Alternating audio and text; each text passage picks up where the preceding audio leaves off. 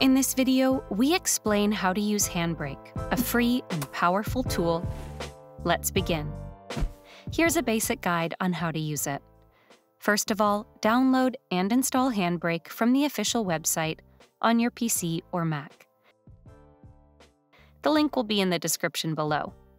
Once done, fire up the program.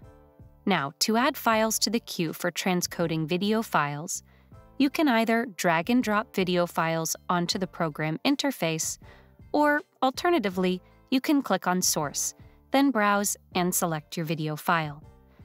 Now, Handbrake offers presets for various devices like phones, tablets, YouTube, Facebook, and TVs.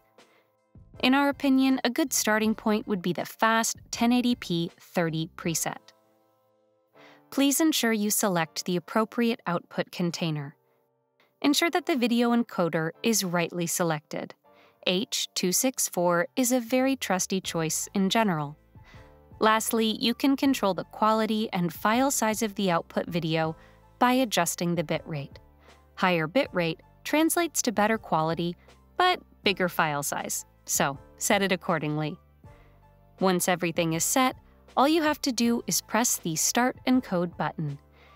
It can take time, depending on your video length and computer specs. Once done, the progress bar will notify you, and there you are. For more tech tips and tricks like these, subscribe to Guiding Tech and discover one of these videos, handpicked just for you.